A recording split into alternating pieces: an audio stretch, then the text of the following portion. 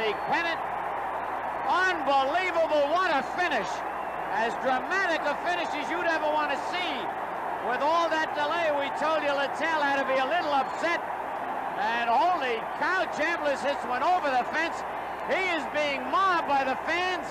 And this field will never be the same, but the Yankees have won it in the bottom of the ninth, 7-6. And on the scoreboard, they're flashing, we're number one. And I want to tell you, the safest place to be is up here in the booth. Hello again, this is Mike. I am the sports history collector, and today we are going to talk about the 1976 ALCS, and specifically Chris Chambliss's walk-off home run that got the Yankees into the World Series for the first time since 1964. So the ALCS for 1976 was pretty heated. It went back and forth. Win for the Yankees, win for the Royals, back and forth. So it was 2-2 going into the fifth and final game. Like I said, this was the first time since '64 the Yankees would have gone on to the World Series, and this was the first time the Royals had been in the playoffs since they came into the league. So both teams really wanted this. I mean, obviously everybody wants it when they get into the playoffs, but it meant something to both teams. And the Yankees got an early 3-run lead going into the bottom of the seventh inning, and Yankees were up, and Royals brought in Mark Littell. Mark Littell had a pretty good season. He'd pitched 104 innings in relief, 16 saves, 2.08 ERA. So he was a very reliable reliever. And he came in and got his 2 outs. So he had pitched 2/3 of an inning at that point. And what we have here is see if I can show it. I'm trying to do something a little different this time, so we'll see how it comes out.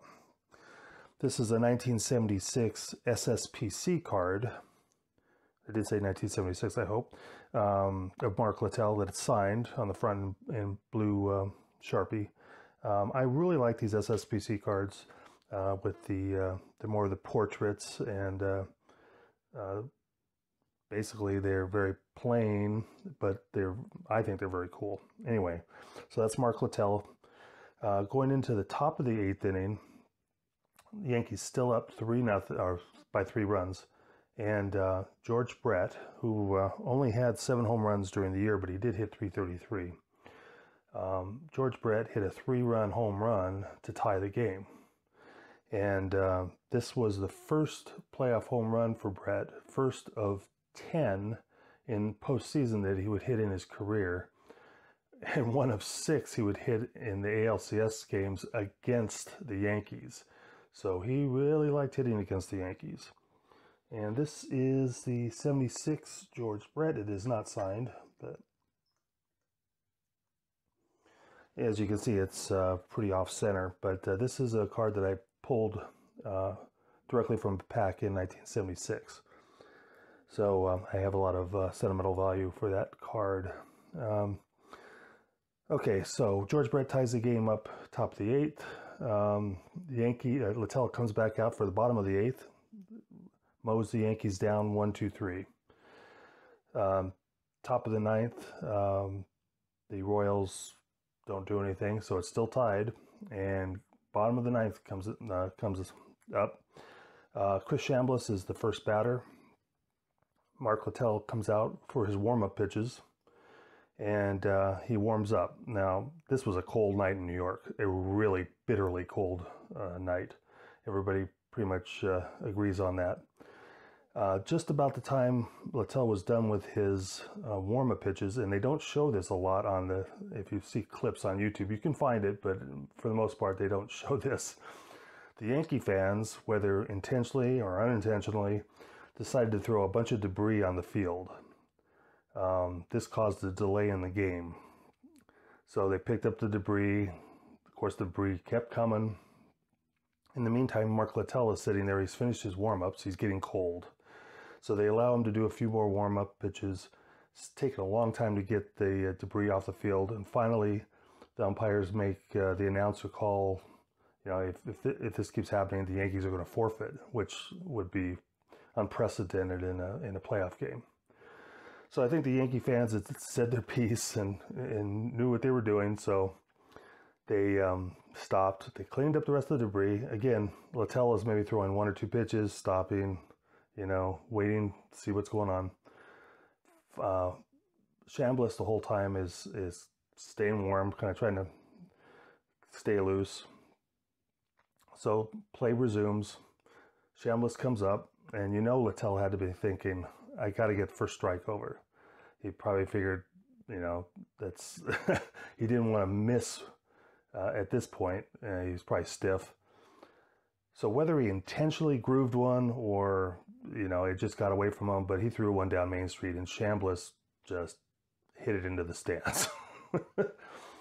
And that won the game. And here is the 77 card representing the 76 ALCS championship. And I don't know if you can see it as well in this card because there's a lot of dark background, but that is signed by Chris Chambliss as well.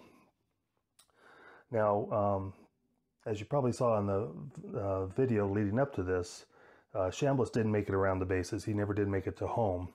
The fans just all came out of the stands and started mobbing everything on the field. So he didn't make it to the stands. He barely made it alive into the dugout. Later on, the umpires came and got him, and he did a ceremonial go out to the home plate and step on home plate, or where home plate would have been, because the fans had taken all the bases and they had actually taken home plate. Which, if you've ever played ball, home plate is in there pretty good. So I don't know who's going to bring a crowbar to a game, but why would they bring lettuce and why would they bring tomatoes? I mean, those are fans. Anyway, the thing about that, besides being a historic walk-off home run, is that it also the league also created what they called the Chris Chambliss rule, which basically said if the player can't safely go around the bases because of fans coming on the field and the like, in a situation like this, they can abandon the effort and go into the dugout, and they would do basically what they did later on and ceremoniously touch home plate. Now, this would have been very helpful for another player many years earlier, and that's going to be the topic of another video down the road. But this is the historic walk-off home run by Chris Chambliss, and I'm going to switch the camera around so you can see I also have a matted and framed ticket and signed photo as well. So I'll show that, and then I'll show everything in stills at the end.